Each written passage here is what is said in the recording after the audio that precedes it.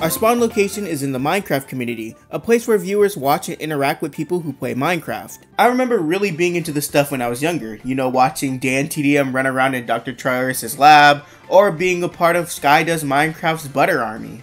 Now all we got is a bunch of abusers. Wilbur Soot, popular Minecraft YouTuber with 6 million subs, February 21st, 2024. Shelby, also known as Shelby, who is an ex-girlfriend of Wilbur's, started a stream titled Talking About Something More Serious. In this stream, she recounts her time while dating Wilbur, more specifically, the abuse. Shelby started to date Wilbur at some point and was promptly informed of a biting kink Wilbur had. While kink might be too much, his mom knew about it and he'd do it with others, so I don't know what to call it. But to Shelby, this came off as affectionate love bites, so she consensually agreed to having Wilbur bite her. Wilbur kept biting her, but over time began to bite her too hard and hurt her by accident. These accidents would happen way too frequently, so Shelby in response implemented a safe word. This pretty much did nothing though. Wilbur would weaponize the safe word because now he knew when she was hurt to the point of saying something and would constantly get her to that point. Shelby would constantly tell him not to bite so hard, and over time would start to deny that he was even biting her that hard. Wilbur would also bite her in front of people like their friend group to joke about it. Shelby was covered in bruises on her arms and Wilbur also poked at those, showing them off and making fun of her for it. Because her arms were covered in bruises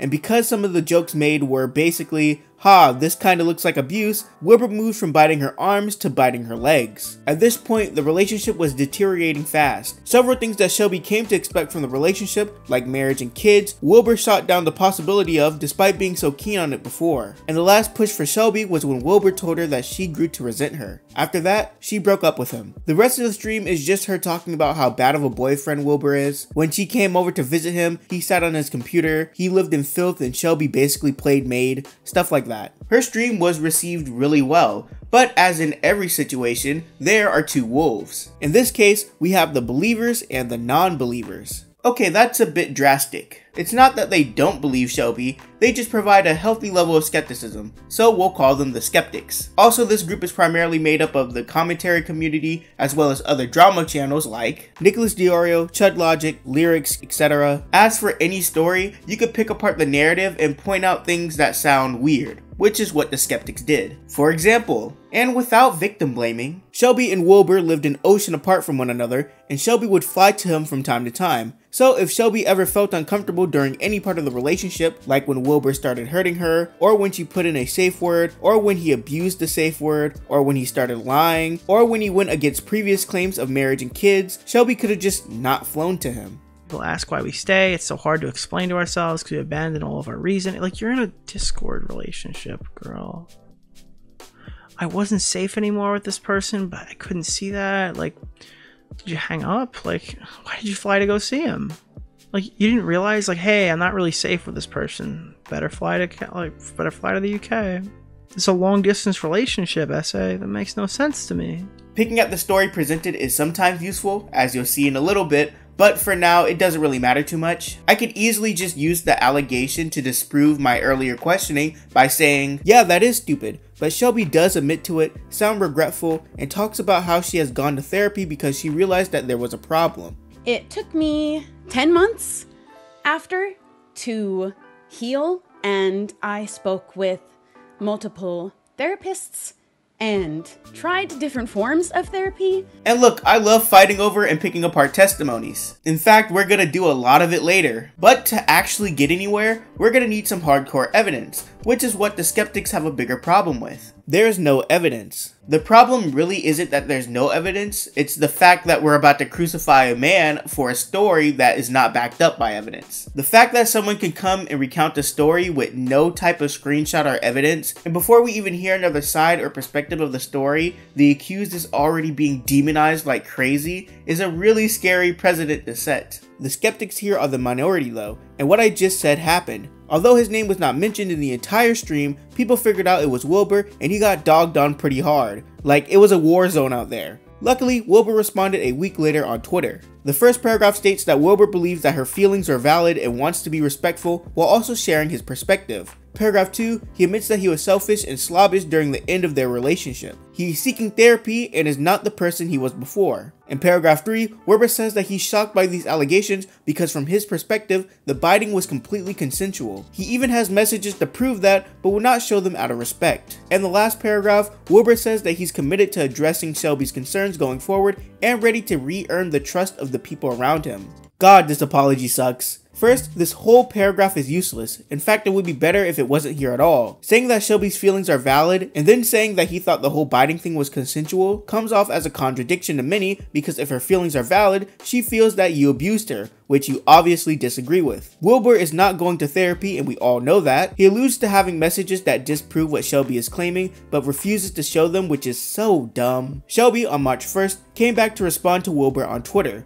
There's nothing here, you can read it if you want. She thanks people for supporting her and combats Wilbur's statement by saying, "No, you're lying," and then saying what she said in her initial stream. The only weird thing is this line. You're telling me that throughout this relationship, which was somewhat online, there was no text message sent discussing the biting and how much she didn't like it? Like she only talked about it while it happened and over text she just pretended it never happened or something? Weird, but not much we can gain from it unless someone dumps some logs. After this, on March 9th, Alice comes out with her own story about Wilbur. This one isn't being discussed as much and I'm actually not sure why. Alice started dating Wilbur in 2019. It was love bombed during the honeymoon phase of the relationship. After that faded, Wilbur became different. Alice was told to keep her relationship with him a secret for her safety, which I'll say right now there's nothing wrong with that. What is weird if true is that Alice would have to hide in the corner of his room until he was done streaming. Wilbur would say condescending things to Alice about her interests, ignore her self-harm marks, and pretty much only talk about and care about himself. She also experienced the biting. Alice believed that she was putting all of the effort into the relationship, so as a test, she just stopped messaging Wilbur and he never responded again, ending the relationship. In 2021, they reconnected and met up again as Alice wanted some closure. Instead, he got her drunk, took an Uber to his house, and she blacked out. The only thing she remembers before blacking out is Wilbur removing her clothes without permission. So, what's next for Wilbur? Well, not good things if he doesn't respond. Pretty much everyone is on Shelby's side. Huge creators both in the Minecraft community and not came out to support Shelby. Quackity came out and said that Wilbur is no longer a part of the QSMP. People started to dig back into his content past and try to pin him on other stuff, which I think is silly. Some sort of revolt happened in his Discord server, I guess. He unmodded all of his mods and removed a bot that would send links to domestic violence charities. It is looking really bad for Wilbur right now, and the only person who could stop that is Wilbur. Even some of the skeptics or people who are willing to hear Wilbur out have nothing to work with because either Wilbur is gearing up for another response or he just gave up completely. He supposedly has logs to disprove Shelby, so he needs to post it. If he doesn't care about his career going to flames, why should any of us? Punz, 320k on YouTube, February 27th, 2024. This one is a bit unique because we don't initially start out with allegations and callouts yet. Andi VMG receives a message on Tumblr asking her to speak up about abuse like everyone else, so she does, with the disclaimers that it is long, not to make this about the ex they know about, which is Punz, and a trigger warning. She then speaks about 2 relationships she's been in that were poor. She gives these 2 men names of number 1 and number 6. Number 1 is Punz, so we'll start from there. Punz and Andi were in the same friend group and started talking to one another, growing closer together. Then Andi told Punz that she had feelings for him. They started dating and they spoke all the time, but Andi felt like Punz was bored by her and not interested, so she would constantly demand his attention. She started to become very clingy and needy as a result of this, but from her perspective, Punz was always distracted and she felt invisible. Punz only cared about her when she was talking to other guys. Andi then recounts a time when she had a close friend given the name S. She and S were very close. They hung out a ton, even more than she did with Punz. He didn't like that and starts arguing with her about him, specifically about the amount of time he'd spend with him, and eventually, Andi cuts S off and never speaks to him again. After this, nothing changed. Andi still felt like Punz was ignoring her and she was still begging him to love and care about her. This all culminates in a breakup with a quoted message that you all can read. After they broke up, they decided to stay friends, but still did everything a relationship involved. A little bit later, a friend of Punz hits up Andi. We'll call him B. B would chat with Andi and even flirt with her, but it was nothing serious as she still loved Punz. She liked the attention though, so it continued. Andi told Punz about her her conversations with B, and he threw a fit over this, calling her crazy and saying they were done. B and Andi would later speak about the situation, specifically making fun of the fact that he broke up with Andi but got mad at someone else paying attention to her. Punz forced Andi to show him the DMs from that conversation, and he gets even more pissed off. Then he calls her and they get back together. Now in relationship part 2, Punz treated Andi more like garbage, presumably under the guise of earning his affection again. He had cancelled on her to hang out with friends, they never went out, and only hung out and spoke to each other when he wanted to. This sent her into a depression and she started to self-harm. Punz didn't care though. When they hung out, he pointed out how sad she was. They would get into fights often, and every time it would end with her locking herself in the bathroom, sobbing and nearly throwing up while he was on the phone. One argument given as an example was when Punz asked her if he'd leave him for Harry Styles, with her answer being yes as a joke. That argument almost ended their relationship, and a quote given is, "You should warn people before they fall in love with you that you're so mentally ill, because you're always going to bring down the mental state of who you're with." Punz would use mental health against Andi a lot by calling her clingy, needy, and too much. These arguments of, "Why don't you love me?" and things of that nature would happen a lot, to the point where their mutual friends would become sick of it and constantly tell her to break up with him. She finally broke up with him on their 1-year anniversary, because instead of going out, he wanted to play video games. They stayed friends after this, and Punz was still interested in her, saying that he'd get therapy, go to the gym, treat her better, and take her on dates. But she was done. She called him one last time, and she then broke it off completely.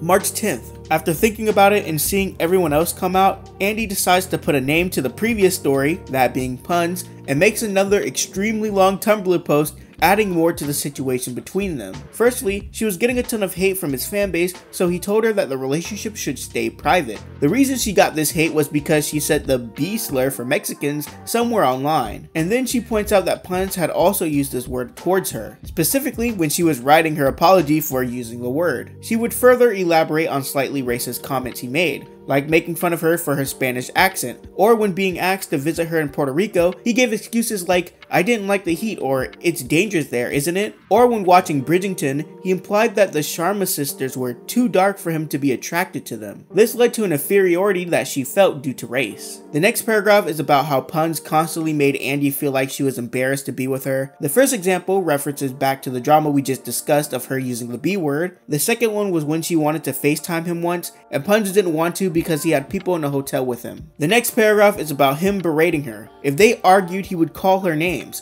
call her needy and clingy, made fun of her for her depressive episodes, which is bad because she has BPD and attached to him. Punz was told at the beginning of the relationship by her and her mother that she needs a lot of love and care. He agreed to stick it out, but misread how severe her mental illness was. He would make fun of her for it and say that she was pretending. Punz made fun of her, calling her fat despite her having an eating disorder. He made fun of her in front of his friends and let them say really degrading stuff about her, like this comment she heard GeorgeNotFound say while she was showering. Once when Andi was dealing with leg problems, she asked Punz to take her to the hospital and he didn't want to but did eventually. He complained the whole time. We finally get to the last section and the most interesting part. April 25th, 2022. It was their 1-year anniversary and Andi made dinner reservations, but Punz was set on playing Valorant the entire time. Andi canceled the dinner, got into a very heated argument with Punz, cooled off, and then they planned to meet up with each other at her place. Once they met up, they would get drunk and Andi would pass out. She wakes up the next morning completely naked, asks where her clothes are, and gets told by Punz that she really wanted to have sex with him and didn't want them back on when they were done. He also made fun of her for being a lightweight. Andi questioned him about the night a bit more,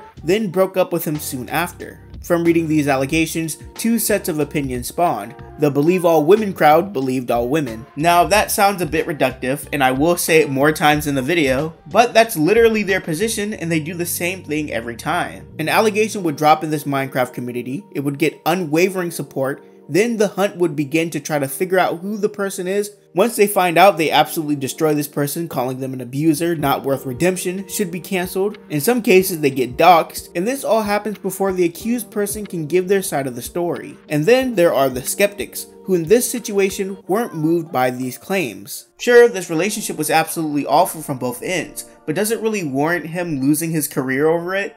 Fucking hell, man. Dude, I fucking hate it. I hate it. I feel so bad for these guys who they've got to answer for these relationships that they've got with these crazy women who have probably put them through hell and back in their relationship. And then this is another part of that happening. And then they've got a fucking answer to that. In a community of people that are total fucking vultures and want to tear them apart. Oh god, it's so painful, man. Going by Andi's story, all that really happened was that due to them talking a lot and maybe outside pressure from their friend group, Punz and Andi got into a relationship that they both weren't ready for. Andi got attached too quickly, and Punz underestimated how bad her mental illness was. Therefore, he failed to accommodate her needs properly. This created a toxic environment for the both of them, to the point where they both realized that they weren't cut out for each other. They kept trying to force it and continued the toxic relationship. It sucks a lot, but the skeptics don't think that he should lose his career over it. For the believers though, they're pretty young and they aren't like us veterans who eat abuse allegations for breakfast. This complicated and nuanced situation comes off as black and white because to some people, in their minds, a Minecraft YouTuber should be this sexless Disney Channel actor type person who is a stand-up guy in every aspect of their life, even the ones that don't really matter to their stream. Luckily for us, we don't have to sit here and speculate too long because Punz quickly responds. March 10th. Punz responds on Twitter. He starts off by saying that they both sucked in that relationship, and the person that he was then isn't the person he is now. He makes it a point to acknowledge that it was toxic on both sides, which I think is really good to constantly point out. First, he addresses the most serious claim, that being the dubious consent on April 25th. Punz admits that it's pretty much he said, she said at this point, but he still will stand by the fact that he wouldn't take advantage of someone. He also confirms the zero intimacy thing true, stating that he has a lack of libido, so he wasn't the one initiating sex. It was Andi. Now delving into the night once more, Punz claims that he didn't realize how drunk she was, and when sex was initiated by her, nothing seemed out of the ordinary. With the whole waking up naked thing, that all happened too, but Punz never felt like Andi was accusing him at the time, and he wasn't making light of the situation. Hiding the relationship. Punz says that he did ask to keep it private, which is an obviously fine request because fans are very crazy. Racism. When it comes to the B-word drama, Punz admits that he said it once, not twice like Andi said, and that he was incredibly sorry for it when he realized that he upset Andi. The My Little B part straight up didn't happen. Punz admits that he didn't want to visit Andi in Puerto Rico, not because he's racist, but because he wanted to focus on his career. While watching Bridgerton, Andi asks if Punz found the actresses attractive. He said no in order to reassure his girlfriend that he was attracted to her and not her girlfriend, not because that they were too dark. Now we get the friend A from the first story. Punz says that Andi was texting this person before, during, and after the relationship, going against the narrative that Andi presented. This person was a larger creator at the time and closely associated with Punz, so her talking to him was a huge breach of trust. Punz says that friend A was actually the one who told him that Andi was talking to him privately, not Andi. And when confronted, Andi claims that she didn't remember what she sent and that she deleted the messages. Andi and friend A, as stated in Andi's original post, were both flirting with one another and making fun of Punz. She did show these messages, but not all of them, and things were hidden from him. She eventually did show what she was hiding. As for when they got back together after this, Punz admits that yeah, he was a bad boyfriend, but looking at it from his perspective, it was the big betrayal that made him question everything. Punz also makes it a point to say that Andi would kind of weaponize this relationship she had with friend A because he knew that it upset him. Constantly bringing him up out of nowhere gave Punz the impression that she was purposely trying to hurt him, which is why he broke it off with her. And even after the relationship, Andi was still pursuing friend A despite being warned by others. Next, we get new information as Punz tells us about friend B. Friend B was another person who had a larger platform than Punz, and they were good friends. Before their relationship, Andi and friend B would message each other flirtatiously, and Andi would even send him nudes, something that Andi denied when asked about it, but friend B said happened. Sometime in 2021, when this whole friend group was hanging out together, Andi was all over friend B, to the point that others in this group took notice. Punz asked about this, Andi denied it, and made him think that he was crazy. Just another example of him slowly losing trust in her. Punz admits that he did make some pretty invalidating comments about Andi's mental health and had no prior experience with someone who had BPD. He loved her and said that he could handle it, but misunderstood how bad it really was. Due to this, lots of issues arose that they couldn't fix, which led to a bad time for the both of them. Two last sections finally. Regarding the comment George made on the call, Punz's retelling is that Andi was actually trying to get Punz to do sexual stuff in the shower. George overheard this and made the comment that he should just go have sex with her, and Punz called him out for it. Andi didn't even hear this interaction go down and had to be told that it happened after. Punz denies ever calling Andi fat and making fun of her ED, and ends the statement by saying that it was a toxic relationship on both sides and showing us the last time Andi messaged him, apologizing for what she did. Yeah, no, so none of this should have been made public. This was obviously a very toxic relationship. Who committed the most harm to the other party is pretty much impossible to tell because it's just testimony, nor does it really matter. And even accounting for both testimonies in my psychoanalysis, nothing cancel-worthy really happened. Punz should probably keep his career because it is insane to cancel someone over them being toxic in a pretty shitty relationship. Plus, he did sound well-meaning and he did own up to a lot of his mistakes. Andi also shouldn't lose whatever she has. I don't know how public of a figure she is, but I do think she should get a bit of criticism for trying to come out and cancel this guy over a toxic relationship, a relationship they were both toxic in. And I'm glad to say that most people agree with me. Now, people are very accepting of Punz's apology. They're glad he took accountability. People are pointing out that yes, it's long, but if you refuse to read it, then you never really cared if abuse actually happened. You just wanted to go on a witch hunt, which I agree with. Andi would publish a response a day later, saying that they both just remember things differently, that he is still friends with friends A and B, which might show some hypocrisy, that the final message that Punz provided as evidence she made when she was distressed, which Punz could have not possibly known because they weren't talking, and that she wasn't accepting his apology. People reacted to this by saying that Andi's new response was a bit weak, something seemed off about it, and that it was kind of unfair to him. Punz had the patience to own up to what he did and respectfully address Andi's allegations, but Andi can't do the same towards Punz. It looks like one man gets to keep his career.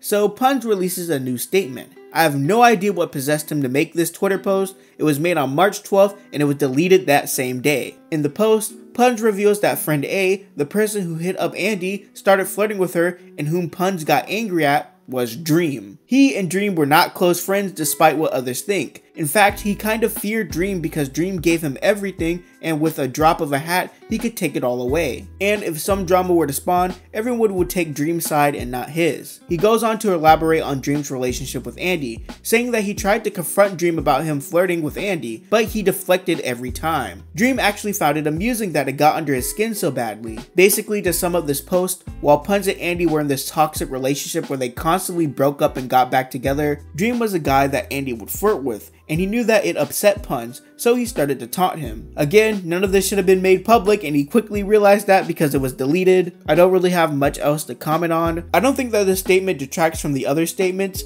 There are tweets that do, but we'll get to that later.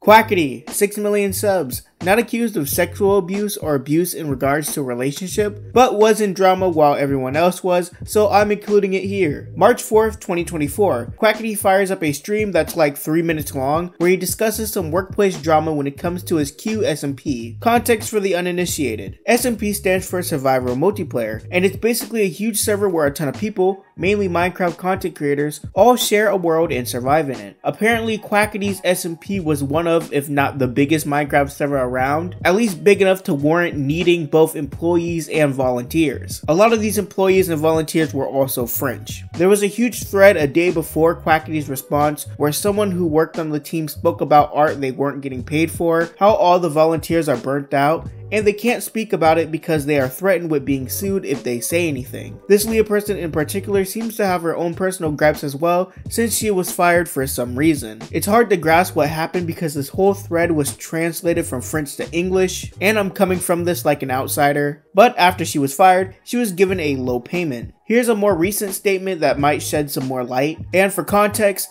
in this Minecraft server, they have this egg pet thing named Palm, who is played by an admin in the server. That admin was fired, so the community made a huge collab piece in honor of the admin's character. This bit is from a statement that was attached. A few weeks ago, a former role-playing admin of QSMP exposed the working conditions of the entire admin team. This was followed by testimonies from several other admins who also shared their experiences. We later learned that the admin playing Poem was also removed from the project and left without any news since. Absolutely no one has contacted her. The French content creators have spoken out on the subject and have pressured the QSMP management team to be able to improve the admin's working conditions and to bring Poem back to the server, who has experienced injustice. We want to pay tribute to Palm to show her our support in this situation, as well as thanking her for her excellent work during all these months on the QSMP. Anyway, Quackity responds rather quickly, and here's what he has to say. What I'm gathering is that volunteers for Quackity Studios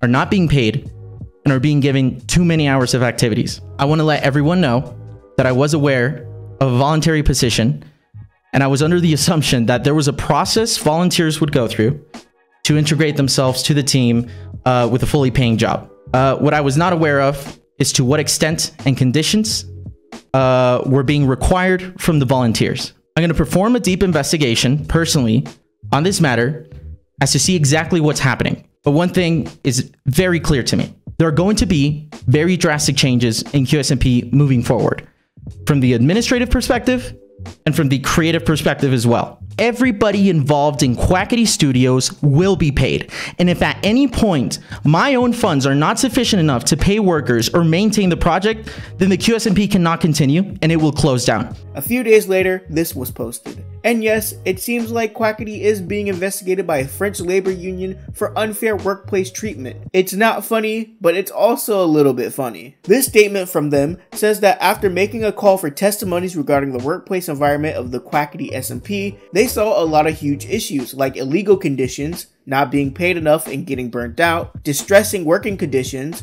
no communication with others and constantly being dumped tons of work in emergencies, toxic management, threats and lack of upper communication, and an almost non-existent legal framework. Like no contracts are being presented with a crazy NDA. They go on to say that there was a blurred line between employee and volunteer, which QSMP took advantage of. Once this drama kicked off, the server had a lockdown to fully investigate the allegations. During this time, the higher-ups decided that they were sidelining the volunteers and discontinuing their work, which in French law constitutes as unlawful dismissals. Some of these workers have been left in the dark about what's going on for more than 10 days, which can be considered moral harassment. Quackity claims that he solved the problem by firing the manager who made the first statement and that he doesn't approve of it, but those same inexcusable work conditions are still in place. Finally, there are sufficient grounds for legal action, but Quackity can get himself unscrewed by opening a dialogue, begin negotiations regarding pay for the people who already did work but didn't get paid properly, future pay so this doesn't happen again, and improved working conditions.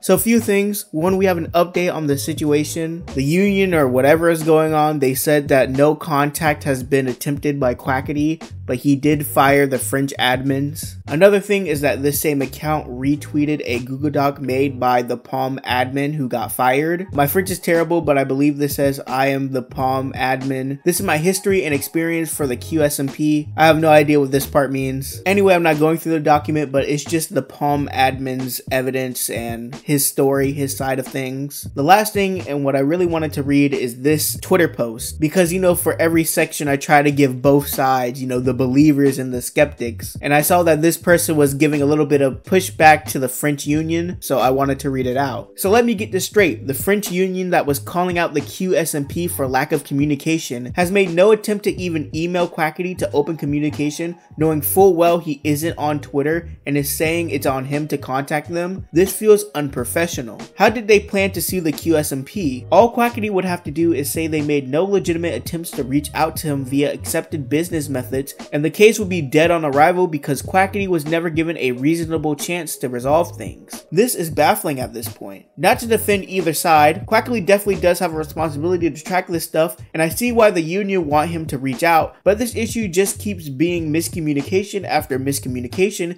and it's getting ridiculous. Okay, that was a lot, and I'm not gonna pretend that I understood any of it. The TLDR is that the union investigated some of the working conditions, saw that there was some weird stuff, and now is decided to keep a close eye on them. If Quackity does everything right and compensates well, then he doesn't get sued. Otherwise, that's pretty much it for this drama. Draggie, by the way, 4K subs on YouTube, 35K on Twitch. Super small guy compared to the heavyweights on this list, but he is a Minecraft YouTuber, has connections with some of these people, and was caught up in this campaign to expose them all. Moonzy comes out with a thankfully short statement on March 9th. She states that Draggie was creepy towards her and other women, made sexual comments about Moonzy only weeks after knowing one another, and that his behavior had grooming tendencies. She does not elaborate on what these tendencies are. She was 18 at the time and didn't trust him nor wanted to be around him, so she went to other content content creators to confide in them and even looked for help. They instead told her story like gossip. She was also told that she was being dramatic and blowing it all out of proportion. Later, a girl anonymously came out against Draggie, and all of these content creators thought it was Moonzy, telling her to be an adult and get into a call with Draggie to work it out. She goes on to talk about all of these content creators who swept for Draggie and how disappointed she was seeing this. It apparently took other girls coming forward in order for these content creators to drop him. Now, it's 4 years later, she sees everyone else coming out with their stories and she's happy for them.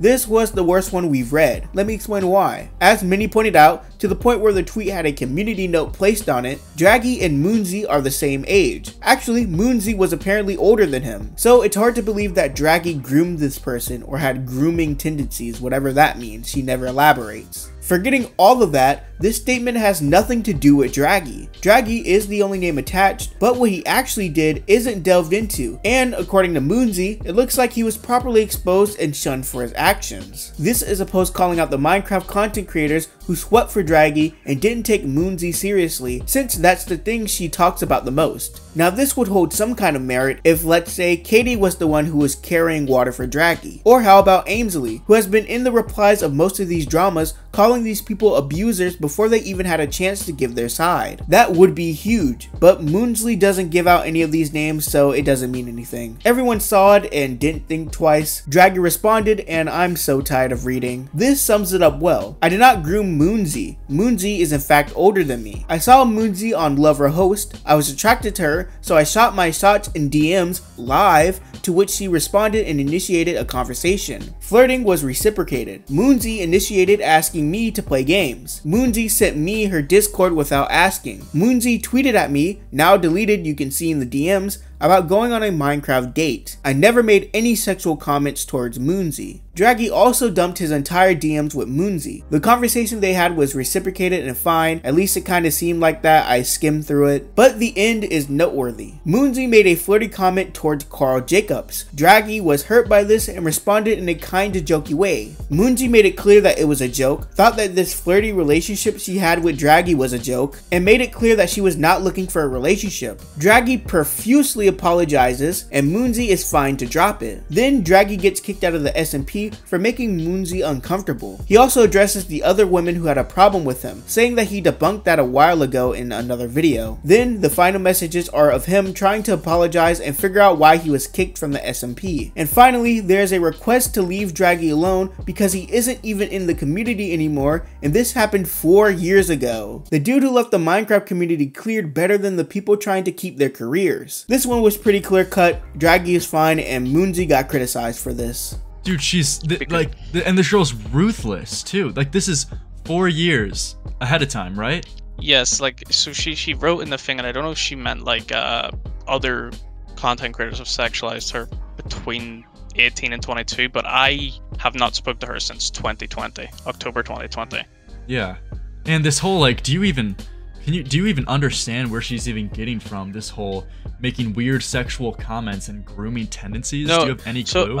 I will be 100% honest, right? At the start, I was genuinely second guessing myself. I was like, what if I did say something that made her uncomfortable? But then it would have had to be through Discord, right? But I like deleted my Discord long ago, and well, I didn't delete it, I just spammed a bunch of characters and changed the name, and I couldn't get back into it. And then I got back into it and I looked, and we literally had 2 Discord messages. Dude, I mean, like, and you know, these people in this fan base too, in this community, they are out for I was blood. I was a part of it for a long time, and that's like part of the reason why I quit. So after the first allegations happened, where I was supposed to accuse a pedophile and stuff, like, I got a lot of viewers from it, but I was always so like anxious on stream and just always like thinking about what I'm saying and what I'm doing, and it just like tormented me. So that's why I quit. Where she says creators dropped me, it wasn't that at all. I literally just ghosted the entire scene. Okay, the last one, and the biggest one. To put this into perspective, all of these victims of abuse came out to call out their abusers because they were initially inspired by Shelby's call out of Wilbur. After this allegation dropped, it absolutely dwarfed the others, to the point that no one even cares about the Wilbur stuff anymore. It's only about this. GeorgeNotFound, 10 million subs on YouTube, popular Minecraft creator. On March 9th, 2024, Caiti Bugs goes live on her Twitch channel and reads off a statement that she prepared beforehand. Caiti claims that she was drunk in a hotel room when she was 18 with a man 8 years older than her and more powerful. That man was George, but she does not say his name. The story goes like this. She was at her first ever convention and she was nervous, so she stuck by her friend. They were at a party when they decided to leave. It was her, her best friend, and 3 others. One of these friends was romantically talking to a big content creator, who we'll call friend D, and wanted to go back to the hotel room that he was staying at. So Caiti and some of the friend group followed. Once there in the hotel room, the makeup of the room was Caiti, her 2 friends, and 2 guys. One of them being George, and the other one being friend D. Apparently George was flirting with Caiti the entire night, but because he was older, they assumed he didn't know the age. Later that night when she left, George messaged her on Instagram, and in her bio it showed her age, so he must have knew. Skip to the next night, Caiti found herself in the same situation. They were at a party. Her one friend who was romantically talking to the big content creator guy, friend D, wanted to go back to his hotel room but didn't want to go alone. So she tagged along. There was a friend who spotted her in the hallway headed to the room and expressed concern because they felt something was wrong. Now we end up in the same situation as night 1. Caiti and her 2 friends with 2 other larger content creators, George and friend D. All 3 of these girls were crazy drunk and stumbling, and the men encouraged them to drink some more and insisted on playing drinking games. They all sat on a couch and George sat next to Caiti. It was around 3 AM. During this drinking game, Caiti was asked a question about her age, and she answered saying that she was 18 and a virgin at the time. A little after this, Caiti started playing games on her phone, and George slipped his hand under her clothes on the couch in front of everyone, asking her if she was ticklish. She said no while staring at her phone. People, including her friend, were watching them, and George began to inch his hands closer to unwanted places. He also began to make it a game by touching her in places to get her to lose the phone game she was playing. This terrified Caiti, paralyzing her in that spot for minutes until she got up. Later that night, she found herself alone with George and friend D. 6 AM rolls around and the night ends. Caiti and George walk to the elevator together. Caiti didn't get on.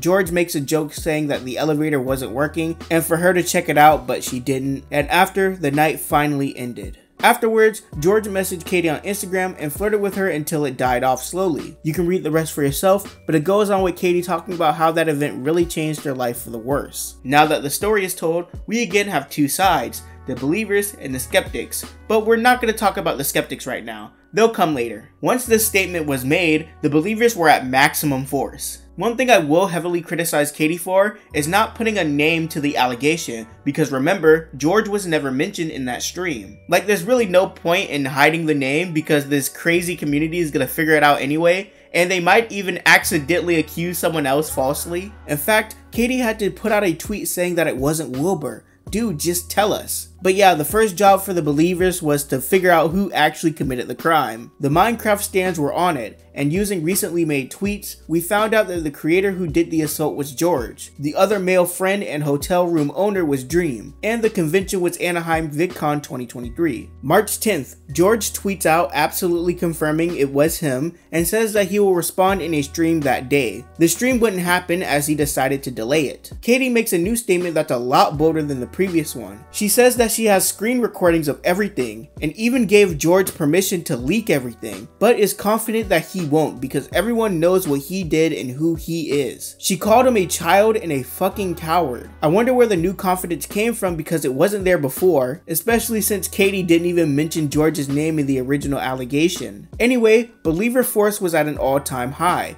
Fans were turning against George and Dream by the second, like they were doxxed at some point, which is never good. It was very dire, but it would all change for the better later that day. George streams, but it's actually a pre-made video that he's streaming, which I absolutely approve of. Getting into the stream, we run through the events again. The first time Caiti and George met was in Dream's hotel room. Dream was in a group chat with Caiti and all her friends. Caiti and her friends were at a VidCon after party and wanted Dream to come hang out, but he didn't want to go because he was still wearing the mask and didn't want to deal with it. We get messages of the girls and Dream discussing how to meet up, and that they wanted to come to Dream's hotel room. Thing is, you need a VidCon creator badge to come in, so only Caiti and 2 of her friends came to the hotel. That first night was normal, but George comments on the age and how he thought they were all at least 21 because of the tight security from the previous event they came from. And looking back at the messages, he saw this image showing one of them having an over 21 wristband. With the Instagram bio, he just didn't see it. Now moving to the next and last day of VidCon. George had an online friend that happened to be in the area, so he came down to visit. Dream was bored in his hotel room, so asked George and his friend to come over. And then the same scenario plays out from last night, where Caiti and her friends also decide to come over to Dream's hotel room. The difference between this night and last night, however, their entire friend group was able to go, making 8 people in total.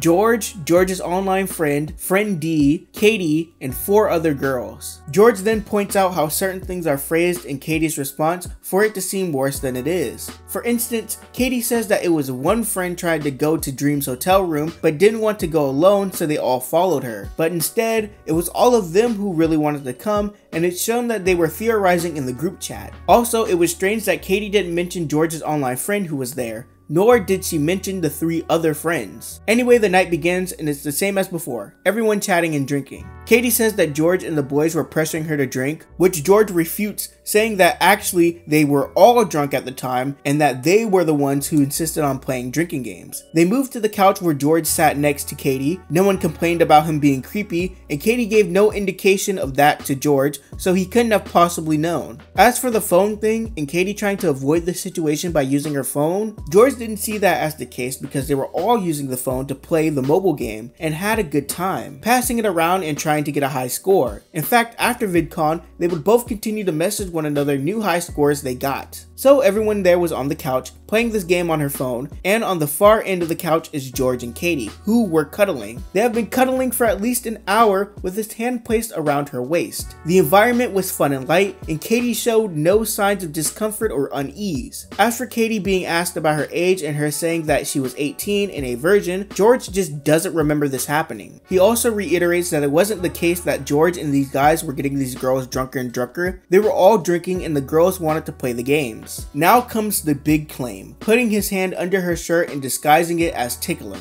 George admits that yes, he did place his hand on her waist and under her shirt, but they have been cuddling for an hour before that. It was also not sudden and happened very slowly, making sure that she was comfortable. He admits that yes, he did poke and tickle her to make her lose the game, but she was laughing the entire time and showed no signs of feeling discomfort. She was smiling and play fighting George. George also mentions in response to Caiti saying that she was basically paralyzed in fear in that one spot, that she actually got up many times during the night and came back to that scenario. Caiti also chose to stay many hours after her friends left. Dream decided that the night was over because he wanted to sleep, so they both left at the same time. Not how Caiti implied like George was following her. As for the elevator, Caiti had her hotel room on the same floor as Dream, so it was actually her walking George to the elevator. Once there, George did try to make a bad elevator is broken joke, saw that she wasn't going for it, and just left. After VidCon, George and Caiti would continue to chat it up casually, and there was even a point where they were both in London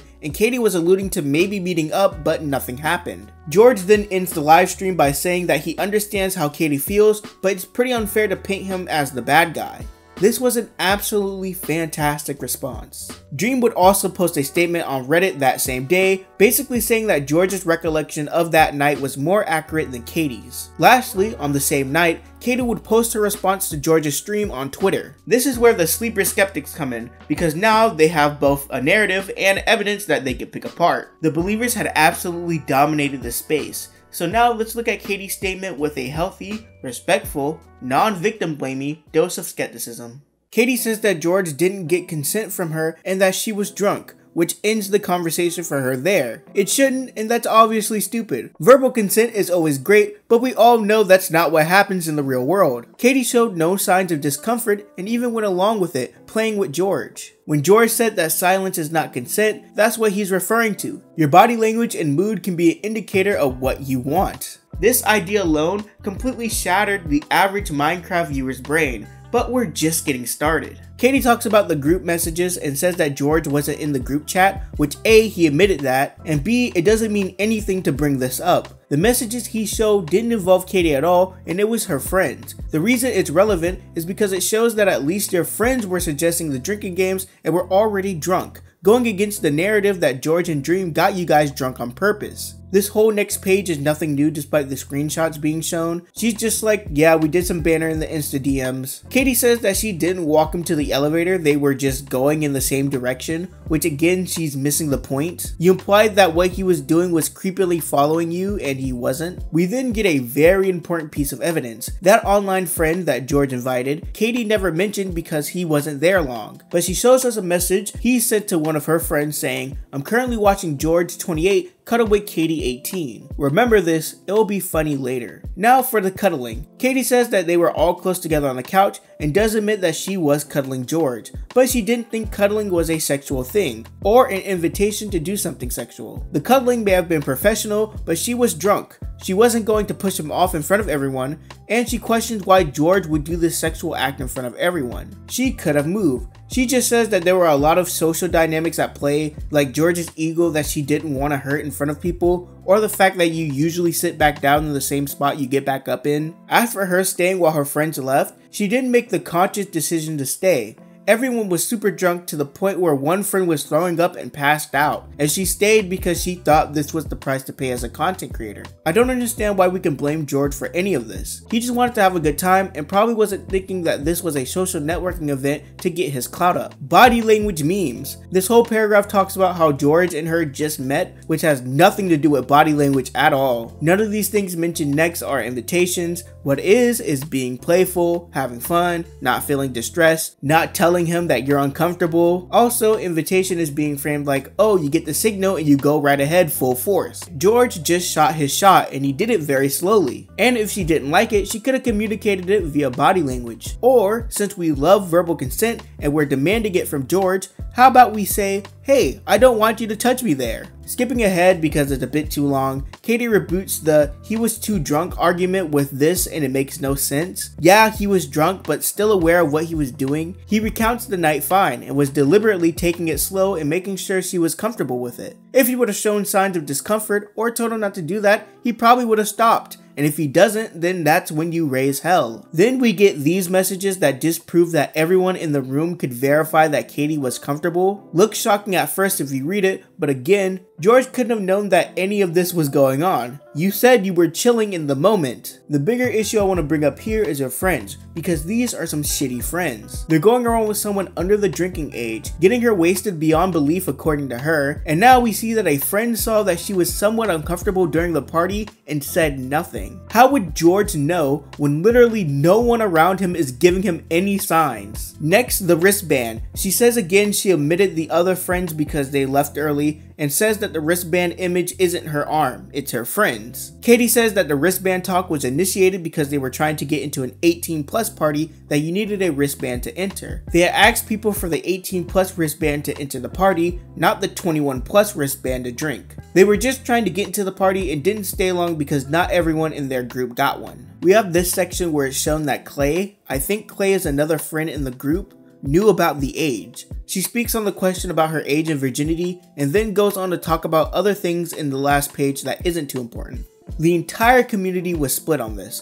Despite me looking at her statement in the lens of a skeptic, people still supported Caiti unequivocally. Some thought her response was really good, while others thought it was bad. Slowly, over time, people realized that some things just don't match up. For example, it's really weird that Caiti omitted the fact that her and George were cuddling for at least an hour. That's like really important information. Caiti used the now infamous words freshly 18 when she wasn't freshly 18. She had been 18 for about 5 months at that point. Apparently that wasn't Caiti's first convention. She had been to TwitchCon before. This doesn't happen until days later, but it's better to put it here now. Ghosty, one of Caiti's best friends that was there that night, completely contradicts Caiti's story by saying that they arrived to Dream's Hotel sober on the second day. They couldn't have drank at the Instagram party because some of them couldn't get in and Caiti wasn't 21. She says that Caiti must have misspoke, but she's reading a prepared typed statement. Then Ghosty completely backtracks on this statement, saying that they did drink before going,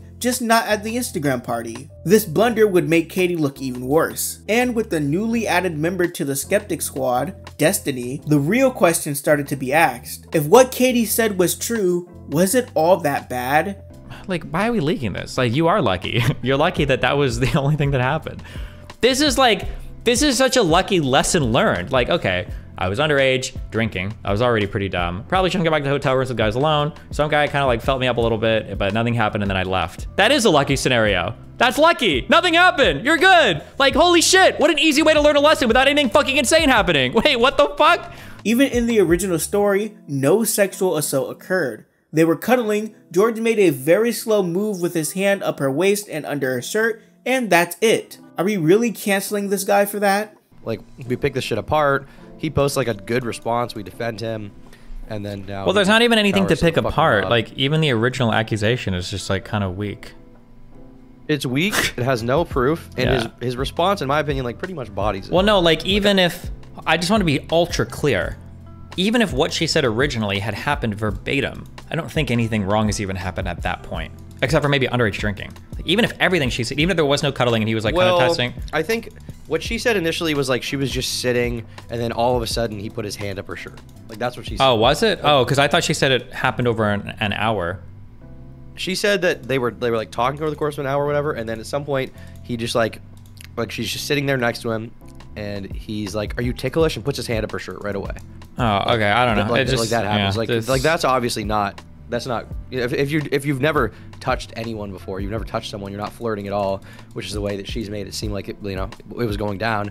And then someone puts their hand up your shirt. That is weird. Yeah, that would be weird. I guess seemed that like just wasn't how she was being forced to drink or being encouraged to drink as an 18-year-old. Oh yeah, but I never. Yeah. I just always assume that's a lie when I hear it. So there are clearly messages of them being like, "Let's play the drinking game." Yeah, exactly. Oh yeah, it was also that the guys brought up the drinking game, which was a lie. The skeptics became the philosophers, asking the true questions when it came to the sexual assault, speaking truths unheard of to the Minecraft community. The tides were definitely turning, and George may still have a career. George made a Twitter post on March 12th, 2024. He apologized to Caiti for what he did. So did George actually do something wrong? I mean, he must have if he admitted to it. Thoughts like these spread throughout the space, but it wasn't even the weirdest thing that happened that day. No, that award goes to Dream, who held a 40-minute Twitter space that I'll play some of right now. I do not think that George is a bad person. I do not think that George was sitting there thinking, oh, you know, she's not going to like this, or, oh, you know, anything. I think that he did something fucked up. I think that what happened was fucked up. I think that it was terrible. And I think that I feel terrible for any involvement that I had, and I feel terrible for Caiti. It is a terrible situation. It is a terrible thing, the pain that she feels. And there's nothing that I can do to change that. There's nothing that George can do to change that. A lot of people that think that I'm so calculated and everything that I do is so planned out, and that I think right now that I'm being manipulative and I'm trying to, I care about just my image, but I care. Sorry. I care about people. And I want people to talk to me if they have anything, any problem with anyone, including myself. So everyone had the same question on their minds. What happened? There was either something in Caiti's newest response that was super damning, or something happened behind the scenes. But whatever this was made George completely 180 and apologized to someone calling him an abuser, and made Dream get on a Twitter space and cry. Lucky for you, we'd get that answer pretty soon. Well, not in internet time. It took about 4 days. March 16th, 2024, a new response dropped from George. First, George says that the tweet he put out was not him backtracking, even though it totally seems like he was backtracking. His perspective was changed. Now he's gotta look at Caiti's latest response and respond to that. The first point he brings up I already mentioned, so I'll let him say it again. So first, she acknowledges that the texts that I showed about them talking about wanting to play the drinking games are real, but that they were from her friends. So this is reasonable. I only brought up that point because the implication was that it was kind of creepy of us and we were forcing the game on them. He touches on Caiti saying that she only went back to meet a creator that had left, and shows messages we have seen before, but it does show that Caiti was looking forward to George being in Dream's hotel room. George talks about how he feels kind of bad because of how Caiti perceived him. He mentions this a lot, so I'll let him speak for himself and group them all together here. Because, and this is a quote, she felt lucky to be talking to a verified account, someone famous, someone I had followed and watched for a while. Now, this is not something that I was thinking about at all. I wasn't aware that she ever watched my content in the past. That was never brought up. This actually makes me feel pretty bad. The only reason she was messaging me was because I have subscribers or something. I would never want that. Again, the only reason what I wanted, because why wouldn't I want that from someone like him? This is absolutely not how I think about this kind of situation at all. I would never think like that, and honestly, it's kind of an evil way to think about things. Just having the opinion that you can do anything because you're famous or whatever. And I never once remotely thought anything similar to that. And I feel terrible reading those words knowing that you think that about me. I would never think that I'm owed anything from anyone just because I have a YouTube channel. I was walking around with these people at other events or interact with them in any way, and all the time they were just thinking terribly about me, and I didn't even know, and neither did any of my friends. If I'd seen Caiti in person, I would have gone up to her normally. I would have assumed we were still friends. I think this is a massive injustice to Caiti. It actually kind of makes me rethink a lot of my experiences with other creators, just looking back on it with this new information. And I don't even know who these people are. And even right now, after all of this information is public and out there, I still haven't had a single private conversation with anyone who knew about it prior to Caiti's stream. This is all just to say that I didn't have any idea that there was a problem, and I wish that I had, and I should have. Then we get the big guns. The message of George's online friend who was there saying that he saw Caiti and George cuddle and knew their age. This message is very important to disprove because it shows that George's friend not only knew the ages, but showed that he was bothered and uncomfortable by it. This message was also the thing that shook George and Dream so badly. Yeah, he never sent that message. Firstly, he says that this friend was the last to leave. Then he has a clip of him calling his friend saying, yeah, I didn't send the message. Then this friend recounts the night in his own eyes, which we don't have to go over, but it's important to note that George now has two witnesses, Dream and George's online friend, and all of their stories are the same. Caiti only has Ghosty, and she contradicted her story. It's almost like this friend group fed Caiti to a pack of wild bears and left her alone to fight this battle. As for why Caiti got that message wrong, well, it was just an accident. So obviously after this conversation with him, I was pretty confused. Maybe it was like a misunderstanding or something, because obviously they wouldn't just show this screenshot if it was fake, because I could disprove that pretty easily. So I had Dream reach out to get some clarification on it. So they replied back and essentially just said that it was an accident and that Caiti had gotten confused on who said what. George touches on the cuddling and says that she initiated some of it and it was mutual, and he only brought it up because Caiti omitted it from her original allegation. There was a lot of pushing against the narrative. Caiti says that she didn't know her friend left. George says that she wished her goodbye and stayed after. George says that he didn't know that someone felt uncomfortable, which is something that gets glossed over a lot and why you're gonna hear me say it a lot. How is he supposed to know that people were feeling uncomfortable when no one before, during, or after expressed those feelings to him, and during the event, everyone gave signs that they were okay and having a good time? In fact, to further prove his point, George shows DMs between Ghosty and Dream. Someone had tweeted about Dream inviting 18-year-olds back into his hotel room to drink. Freaking out, he sends this to Ghosty, and she agrees that it was insane. So now we have Dream, George, George's friend, and Ghosty all corroborating one story and going against Caiti. George shows a clip of Ghosty talking about the messages, but it's stupid. Even if you were talking about Dream, you're also talking about the night and how fine everything was. George touches on the wristband, showing us that sure, Caiti in that photo wasn't the one wearing it, but they had a strap where they would slip off the wristbands to sneak in places. I hate Caiti's friends so much, and we've only heard from 1 out of 4 of them. George talks about the age one more time, saying that it was weird that he didn't know her age. Firstly, her age was in her name, not her bio, and secondly, her Instagram account was a business account, So the smiley face in 19 never showed up when George was texting her. Alright, new section, March 24th. Caiti responds to like everything. George's second response, kinda, the criticism she's gotten, the entire space as a whole. Once finished, it had mixed reception, you know, believers and skeptics. I even tweeted out some interesting stuff that I'll bring up later, but since this is freshly new, I want to make this its own section and politely disagree while not victim blaming and being respectful. What you'll hear from me are points that I thought of or good points I saw on Reddit and Twitter. Alright, let's get through this. The one biggest thing that I want to clear up, it is fucking sexual assault. Okay? I'm not gonna apologize, say that it isn't sexual assault, that I'm not a sexual assault victim. The touching that he has admitted to many times, this touching that he admitted to not asking or getting my consent before he did, he felt up my tits. On a couch with other people there.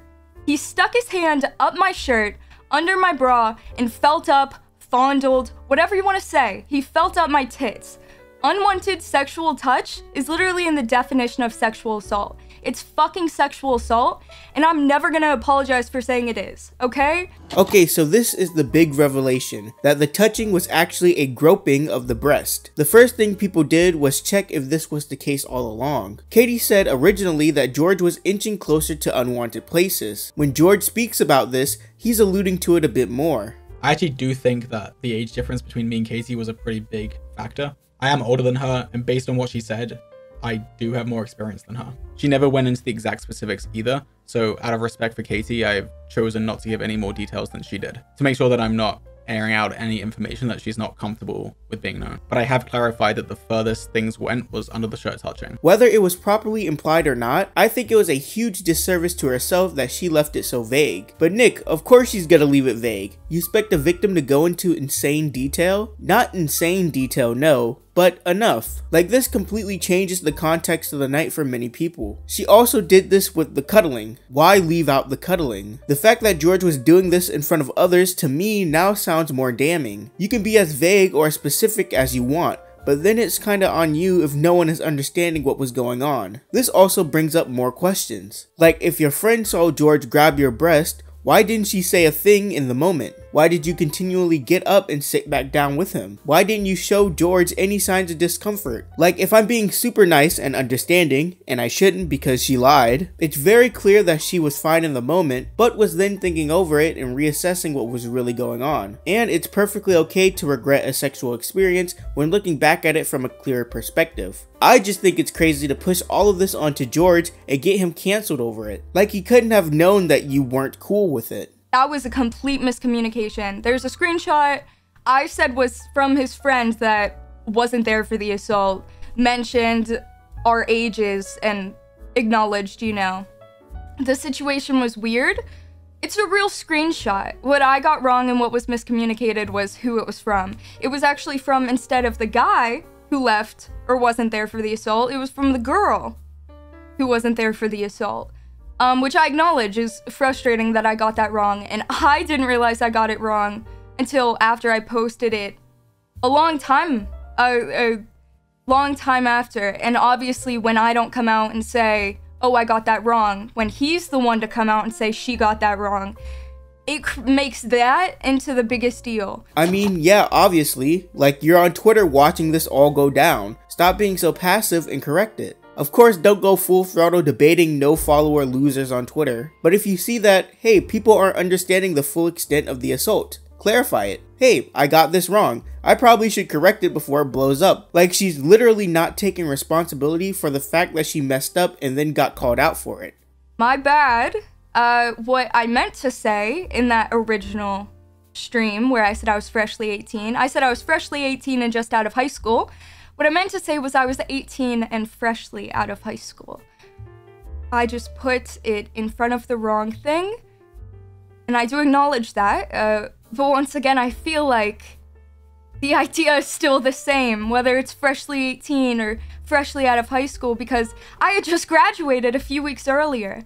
It's not the same. One thing that Caiti needs to realize is that it's not just fighting over facts like the message or whether it was fake or not. It's fighting over the narrative. Caiti has a specific view of the night that paints George as an abuser. George has a different view that made him believe that everything was fine. Now that this has been aired out and his career is on the line, him and everyone who doesn't believe you are gonna try to prove that his view of the night is more accurate than yours. So when you say freshly 18 to imply that George was predatory and it turns out that you aren't, it's gonna be a big deal. I'm sorry, I do get frustrated with that because people are mad at me saying that I'm a liar because of these things instead of acknowledging the fact that he fucking admitted to doing what he did to me. Because what he admitted to, people think isn't that bad. At the time, a titty grab wasn't on my mind, so when George admitted to it, I mean, yeah, it happened. He also thought you were 21 at the time, remember? So yeah, him admitting it isn't like the golden ticket. Even looking back at it, George is admitting to the fact that he did it, not that it was assault. Obviously, he disagrees with that. I will acknowledge that there are inconsistencies, but when I have inconsistencies in my story and I address them and I acknowledge it, my whole story's out. It's in the trash and I'm seen as a liar for inconsistencies. But when he has an inconsistency, or when, you know, even the 21 wristband thing saying I had a band that said I was, you know, when he has an inconsistency and I prove it wrong, have video footage of it, it's still used against me to this day. His inconsistencies are taken as the holy fucking grail and as the truth, even when proved wrong. And when I have an inconsistency, my whole fucking everything I've said is gone. Caiti hasn't owned up to any inconsistencies that I remember. Usually when she does, it's to the effect of, yeah, that was wrong, but it doesn't really matter because, which isn't owning up to anything because it did matter before people pointed it out. When it comes to the wristband, George never said that Caiti was wearing it. And also since Caiti's stream, I've gone back and reviewed texts from the time, and there was actually a picture where it was shown that they had this 21 plus wristband on one of their wrists. So from my perspective, it's a bunch of 21 plus year olds hanging out. I have no reason to think otherwise. Caiti's inconsistencies goes against so many people's view of the night, and what she left out, like the cuddling, plays into how George perceived the night. But anytime again he readmits to the fact that he touched me without consent, it's followed with a but. It's followed with a yes, I touched you, yes, I didn't ask if it was okay, but you were smiling. But you seemed like you would have wanted it. But I assumed you wanted it because I'm fucking sick of it. I'm fucking sick of the but. Okay, this actually happens a lot, and I don't understand how she doesn't understand this. You're accusing him of assault. He's obviously going to defend himself. The point he is trying to make is that yes, he did touch you, but because of all the evidence he provided, he thought that it was okay and he didn't mean any harm. It's actually crazy, and now that I see this new wave of online criticism Caiti has gotten, I don't really feel that bad for her. Because everyone, including Caiti, expects George to understand Caiti's perspective and how she was hurt by this experience. But Caiti absolutely refuses to see things through George's perspective. I'm just so sick of it. And not even just that, it's then put into this video where the entire video is picking apart my story once again, picking apart every single thing I said, and once again focusing on things that are irrelevant to the fact that you fucking touched me. I mean, being like, whoa, she said my friend left early, but really he left late. What the fuck does that have to do with you touching me and not asking first? George actually made it perfectly clear why, because unlike Caiti, who omits details like them cuddling, George wants to tell the entire story and lay it out. I also chose to mention my online friend. It doesn't really add to the story, but she never mentioned him or the 8th person that she brought with. So I'm just saying it because that's how it happened, and I want to make sure the story is straight. And again, he says stuff like, he conveniently didn't acknowledge my age, despite the numerous, you know, opportunities. He conveniently didn't acknowledge the power imbalance. He conveniently doesn't remember these things. I mean, and then he says stuff like, well, I'm a good guy. Obviously, he's gonna fucking say that. You think that if he genuinely is the person to kind of be like this, that he would go on his, on an edited fucking video and be like, Yeah, I'm a bad guy. Yeah, I purposefully, oh yeah, I knew her age. He's not gonna say that. He has a fucking career to protect. He's gonna say whatever the fuck he needs to. This is why George shouldn't have been so charitable. He was incredibly kind and respectful to Caiti throughout his response, and Caiti noticed none of it. It meant nothing to her. I didn't want someone I had watched for a while or with a large following to hate me for denying to even sit near him. Now this makes me feel terrible. It's something that she mentions throughout, this power imbalance, but this is not something at all that I was thinking about at the time. She was a VidCon invited guest, she had a hotel room on the same floor as Dream, she was friends with my friends, and honestly I just never imagined that this is something that she could have thought. And I do think that's my problem. I should have been aware of this, or at least the possibility of this being the case, and I am sorry. I feel terrible about it. I've never really thought about power imbalance at all, to be honest. In that room, I wasn't thinking about, you know, YouTube subscribers or fame or power or anything at all like that. I just saw us all as friends, hanging out, having fun. Again, I'm not trying to downplay this by saying this. It is genuinely something that I'm going to be thinking about going into the future. Every source that he's getting, if you've noticed, anytime he says, well, she seemed comfortable, and I even asked, the person he's getting to confirm his point of view is his best friend. Or the guy that he called in the video, again, his friend. The three guys that were there, the one guy I didn't mention, and the other two are all friends. Yeah, the only people that were there that night were him, you, Caiti's 4 other friends, George's online friend, and Dream. Obviously, he's going to ask them for their perspective because they were there. Not only that, but we also have Ghosty's perspective of the night that also agrees with George. Like, who else is he supposed to ask? Someone not in that room? Why don't you ask your friends to back your story up, Caiti? The other girl that was there during the assault that texted me the day after and said, "Are you okay? I was really uncomfortable with how touchy George was being." Those 2 girls, I met 2 days prior. Those 2 girls weren't my friends. They were lovely, lovely girls, yes. But I met them 2 days prior. And after VidCon, I never spoke to them again. My most recent texts from them are after I came out about my story. These aren't people, that, you know, these are people that I had just met, and both of these girls were uncomfortable with the situation. Oh, well, never mind. You called them your friends, so I just assumed that. Also, if they were uncomfortable, why haven't they spoke up? Is one of these friends the one who got a fresh 18-year-old drunk? The 3 main things I said in my first stream, and the 3 important things in this story: age, power, and consent. 2 things, again, he's conveniently not acknowledged, or conveniently didn't acknowledge at the time. George apologizes for not giving verbal consent. Even after everything I've just said, things would be very different if I could just say that I had asked her if she was comfortable and she had said yes. But the fact is, I never did ask this. As I mentioned, there were a lot of things that she said she thought that I wasn't aware of, that if I had known, would have changed a lot. And going forward, this will be something that I take into account in every interaction I have with anyone, sexual or not. Caiti again refuses to even try and understand George's perspective. Therefore, there is no world where George thought that Caiti was 21, even though that still is very possible. What power imbalance? It was a casual party and everyone there made content. George wasn't thinking about power imbalances, and these power imbalances only matter if they're abused. Alright, we'll stop it there. I think I made my points clear. I only discussed like half a Caiti statement here, but I watched the whole thing. So if you want to go view the whole thing, it's linked in the description. If there's anything I want you to take away from this, it's that George should keep his career. I don't care if you believe Caiti or not. I just don't think George should lose everything because of this messy situation.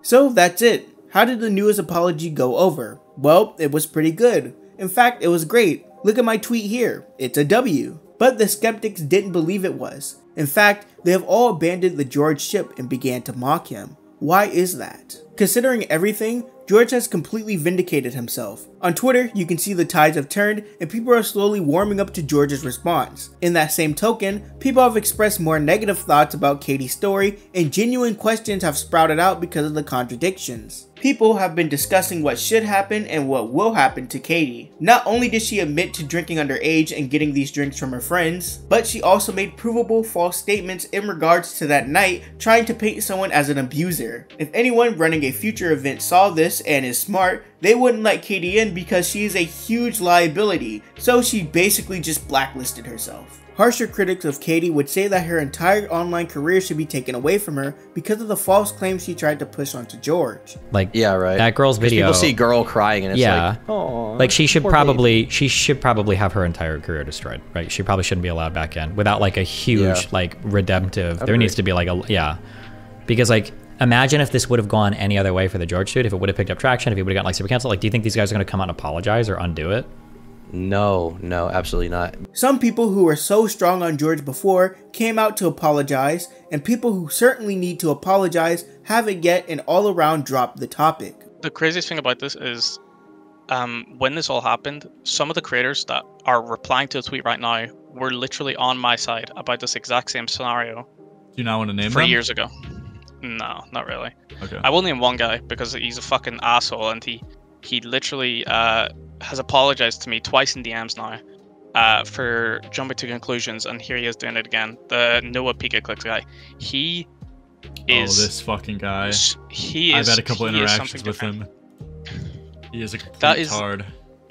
That is the one guy that I will say right now, he jumps to conclusions at anything. And yes, I understand that Moonzy is your friend, right? But he has seen all the DMs. At least he said he's seen all the DMs from Moonzy's side. And when the actual allegations came out about me before, he was one of the people just retweeting it without any form of like serious proof. And even though his other friends were telling him that it wasn't real, he just kept tweeting about it and giving it attention. And then once I dropped my video, he was the first person to say sorry. Like, it's just... And George is still friends with Dream and other content creators, so the content will keep flowing. So what's the problem? Let me play some clips from his response that I haven't shown.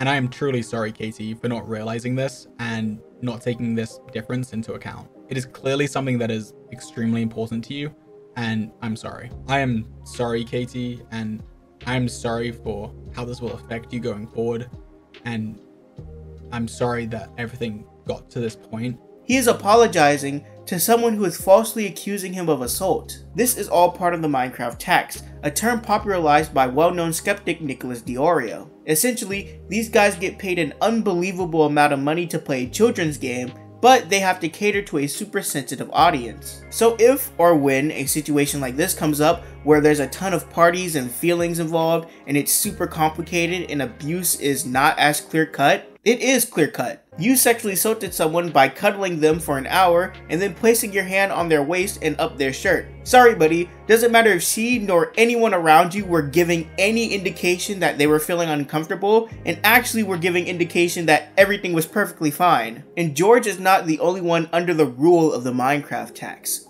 Everyone is. Punz, who remember had some allegations placed on him, made a statement supporting Caiti. Punz and Dream made comments taking Shelby's side, even though it's pretty much he said, she said, and we can't go off of anything without DMs being shown. Fuck this guy. Fuck this guy. How does that taste? Punz? A little bit of your own medicine. Take the medicine. Take the medicine. Uh-oh. Ooh, what's this? You were fucking jumping on Wilbur Soot. Uh-oh. How does that medicine taste now, bitch? Saying you've been through therapy and a growing taking accountability. Downplaying your actions is discrediting the person you hurt. Shameful. I still think I've got the same perspective that this shouldn't be happening to him. But it just shows how the most disgusting, wretched community. Exactly. It's like signing their own fucking death warrants and not even realising they're doing it. Dude. And for what? To get a bit of clout off of the latest guy that's getting shit on. These people deserve everything they fucking get, man. Later, after Punz revealed that friend A was actually Dream, Dream responded to Punz basically saying, "I'm sorry," even though Punz is like also going after Dream. And Dream is disagreeing with him, but he's still saying, "I'm sorry," and playing it super safe. Even the viewers are somewhat under this influence, as if you go look at any statement criticizing Caiti's contradictions, it either starts or ends with, "Hey, I don't mean to validate your feelings, but..." And I get the whole respect thing. I try to be respectful when I cover topics. If I said something really stupid, you can yell at me in the comments. But there comes a time where you have to grow a backbone and put your self-respect over the respect of others. And George, for some reason, doesn't want to do that. You're being accused of the worst thing ever. It's okay for you to show Caiti's DMs in order to prove yourself right. She even gave you permission. He reached out to Ghosty about it, asking what this was even about, and did the same to others, including Caiti. Now, I'm not going to be showing Caiti's text with Dream, because at the time, Dream had told her that her messages and conversation would not leave their texts. You're being accused of sexual assault. Stop apologizing for things you don't have to apologize for. You are overreacting. He debunked all the allegations, even if he was being a cuck. No, you guys like guys. Yeah. Like, it's not one side of things. Both things can be true. Caiti, manipulative liar, and like genuinely vindictive, trying to like destroy this guy. She's not only just like dumb, she's actually vindictive in using attack words and lying about this guy, faking text messages to try to destroy himself, to try to destroy his career, and just like destroy his whole fucking life basically. But at the same time, George has made ridiculous concessions, acting as if like genuinely he has to apologize for the age thing or the power imbalance thing, which further feeds this monster of an audience that will now go on to think that this is okay behavior and call out future people for this same bullshit down the line. He is enabling this monster. He's feeding the monster that has come and ate half of him, and he's only has like half of his fucking life left basically. Like, he is part of the problem.